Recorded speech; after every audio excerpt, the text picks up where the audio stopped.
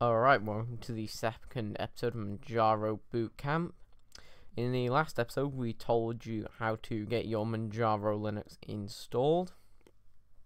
So, now you've got it installed and all that lot. Now what do you do? Well,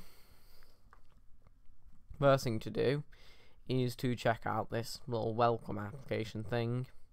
Comes up every time you boot your computer up. If you don't want that, just click there and it will be sorted. You want to check most of this stuff out, but mainly the wiki. I will just show you that quickly now. It takes a bit to load because this isn't on actual hardware. If you were running this on a real PC, it would load up much quicker. But, as you can see, all the information you would ever want or need about Manjaro is here.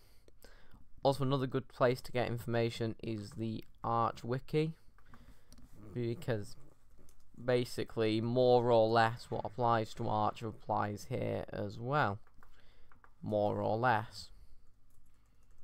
Let me show you the Arch wiki now. As you can see, there you go.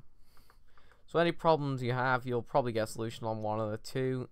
Failing that, there's also some forums chat room in that, so probably make an account on the forums and pop in the chat room, whatever else. But that doesn't matter. First thing you want to do upon booting up your new Manjaro installation is check for updates. To do that, literally just search up software update, click that, and it'll check for updates. And as you see, got a little icon down here, which in the future should tell you if you have updates. Obviously, I don't have any, but you might have some. Second thing to do, this may seem slightly minor, but it is absolutely saving time and will solve a lot of confusion. Just click on this icon down here, click Properties, and go ahead and select in the, believe it's under Behavior. Actually, it might not be. Yes, indeed, it's under Behavior, and you just want to click Switch Categories by hovering. Now, as you can see by hovering over it, it switches the category. What a time saver that is. Also, if you don't like this little thing, changing that is literally a matter of just going down to Appearance and setting the category icon size to very small, and there you go, solved that. Just one or two customizations to your menu, since that will be where you're spending most of your time on this OS. May as well get it good. Second thing you want to do, go into the Add Remove Software. In the future, this will be where you're getting your software from, so might want to check it out and learn how to use that. Go ahead, just go click Preferences, put in your password, whatever that may be, and go over to AUR and turn it on. And simple as that. Now, why would you want to do this? What on earth is the AUR? The AUR is the Arch user repositories. Most software, or a lot of software that you could want, will be from there.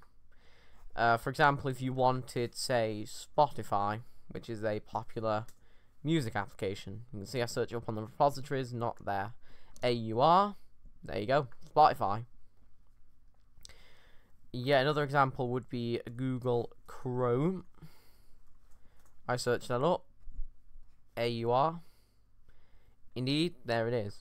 Over the repositories, you just have your Chromium. And there you go. Such is the benefit of the AUR. Another thing to do upon installation, sounds a bit daft, I know. It sounds like not very fitting. But another thing to do really is to learn how Manjaro is different from Windows. Sounds a bit daft, but it has a lot varying different features to Windows. For example, this will minimize it, useful feature, so you can take up less screen space. You kind of get your categories over here, and you don't install software from the internet. Like I say, you just install it from here, and the AUR basically has any software you could ever want or need, assuming it isn't built in here.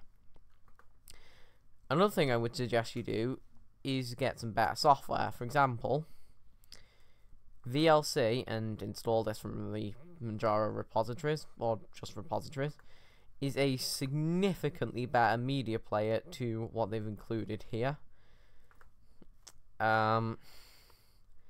If you're more of a Windows user or whatever else, chances are you're probably using Chrome, so you will want to install that, of course.